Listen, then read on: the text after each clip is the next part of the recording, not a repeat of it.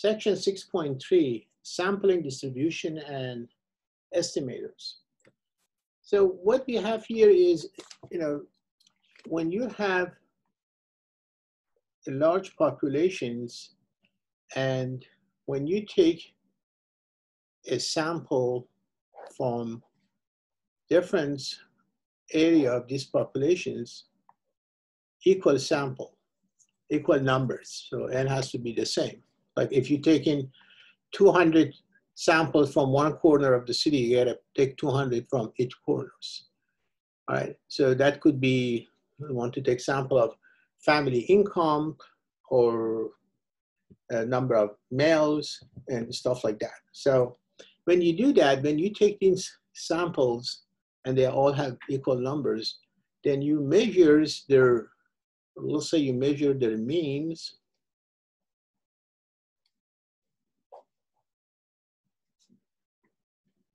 And when you take mean of each group, and then you take the average of all three, the statisticians prove that when you do that, the average of this is equal to mean of population that we don't know, okay? So let's say if there is one large city and we know that mean of the family income is like 60,000,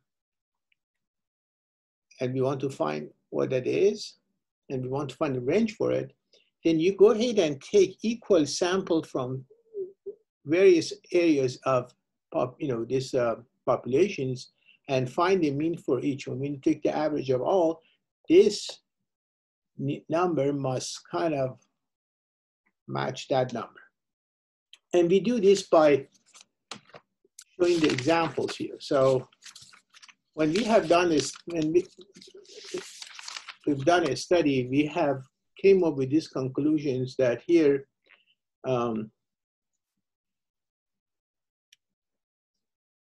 it happened that proportions, mean and variance of samples are equal to populations, but we couldn't find median, range, and standard deviation to be equal. So these are bias estimated, means they are not equal, but these three proportion, mean, and variance are equal. So let's say we want to try something really small, otherwise it would be very complicated to do the problems. Let's say we here in these problems, a friend of author has 3 children with age 4, 5, and 9, and let's consider that to be your population. Let's say you have a population, there are only 3 numbers in it. And if you have just 3 numbers in it, how would you calculate mean, standard deviations, and all this? Look, if you have only 3 numbers and we ask you to calculate mean, mean is you take all 3 of them and divide by 3, so that would be your mean of populations. What's the median? What number is exactly in the middle? 5. That's what the median is. What is range? Range is maximum minus the minimum. So these are all just for these 3 numbers. So again, let's assume your population has only 3 numbers in it. How would I calculate the variance and standard deviation of populations? We are using this formula.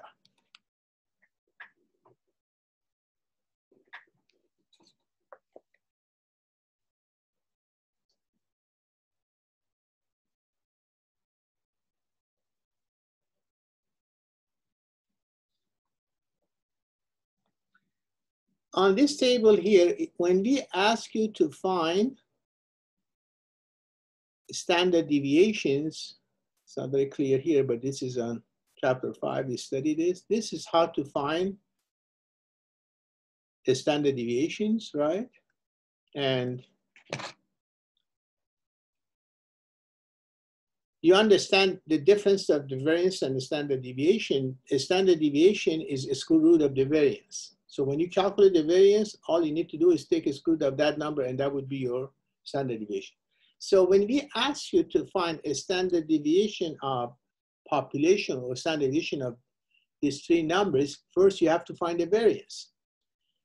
To find the variance in the formula, I need to find sum of x2 px. There are only three numbers, x, 4, 5, and 9. You raise each number to power of 2. That would be your x2. What is the probability of, when there are three numbers, when you pull one number out, what's the probability of that number be 4? 1 out of 3.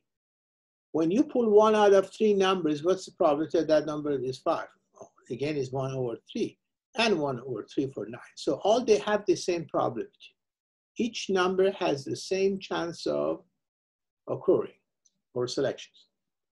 So then we do all this and we find the variance.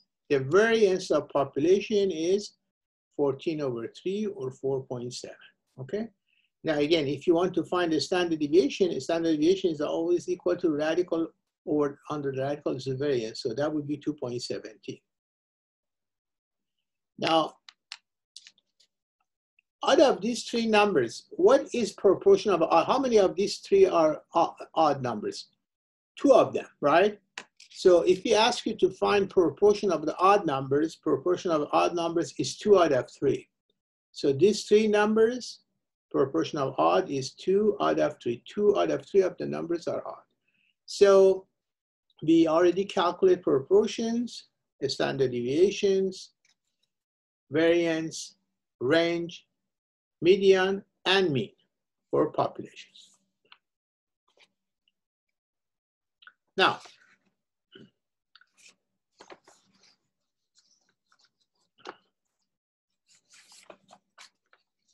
we look at these tables here, and now we want to do the samples. What you have here is this. If you have three numbers, 4 and 5, 9, and you want to take a sample, you want to take a sample of 2, n equal 2. How many choices do you have? What is the variation when you take 2 out of 3 numbers, okay? If the first number, let's say you pull one of these 3 and you get 4, and you go for the second time, you put that back because it's with replacement. When you go for the second time, you also get 4. So one of the possibilities is 4 and 4. If the first number is 4, the second number could be 5 or could be 9. So this is 3 possibilities right here. Let's say when you pull 1 out of 3, your number is 5. Since you put that back, the second time when you pull also, you might get 5. So the second option is 5, 5, 5, 4, 5, 9. And the same thing, if when you pull one of these 3 out, if the first number is 9, and you put that back, the second one would be 9 and 9, 9 and 4, 9 and 5. So there are 9 possibilities of 2 out of 3 numbers. Now, so these are the samples, okay? These are samples of the 2. Then for each sample, what is the median? What's the number exactly in the middle of these 2? 4 and 4 is 8 divided by 2 is 4. What's the number exactly in the middle of 4 and 5? You take the average, right? 4 plus 5 is 9 divided by 2, 4.5 and so on. What's the median between like 5 and 4? The same thing. So you calculate the median for each sample. What is the range of the sample? Range is maximum minus minimum. 4 minus 4 is 0. 5 minus 4 is 1. 9 minus 4. So that's how to calculate the range for the samples. How do I calculate the mean of the sample? Mean is just you take the average of these 2 numbers. How do I calculate the variance of samples? To calculate the variance of the samples, then we show all those in this page.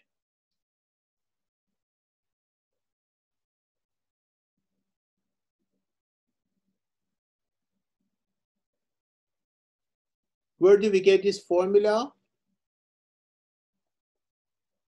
Is this one. You see, standard deviations of the sample, you know, S is a standard deviation of the samples. Now, you understand S to power of 2 is the variance. Variance is what you have under the radical here. What you have under the radical is your variance of the sample. So for us to calculate variance of the sample, we got to do that for every single samples. One of the samples we had was what? 4 and 4, right? Okay, we want to find the variance of this sample, 4 or 4. You put x2, you take everything here, is 0. I had a sample of 4 and 5. How do I find the variance of that?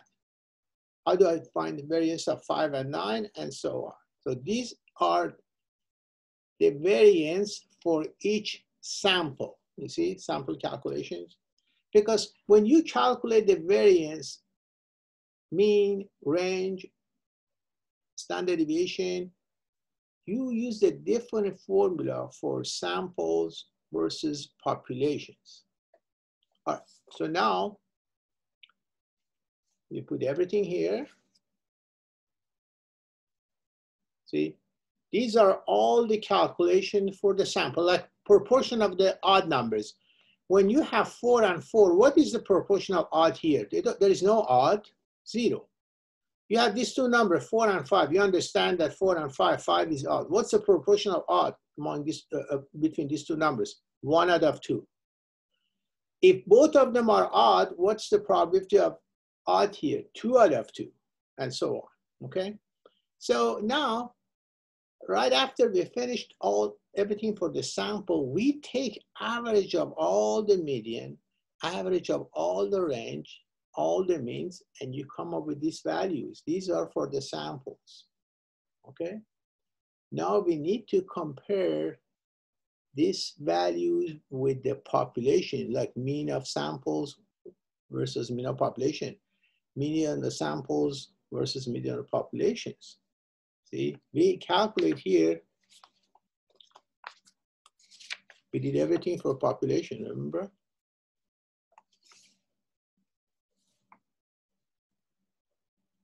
See how you have for the samples, you have 6, and for population, you have 6.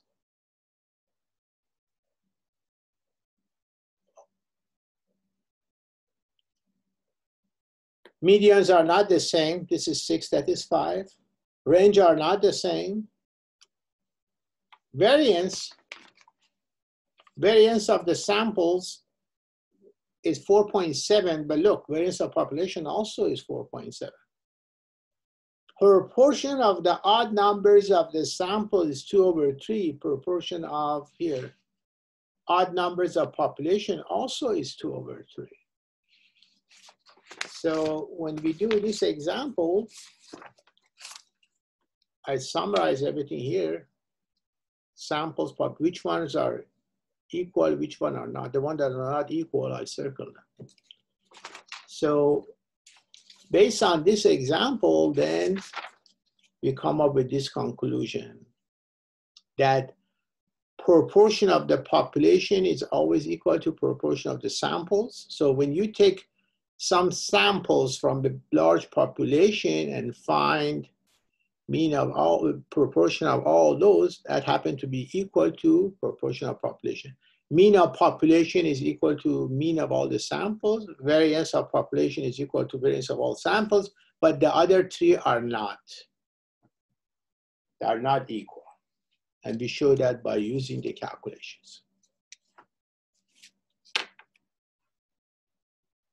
Okay.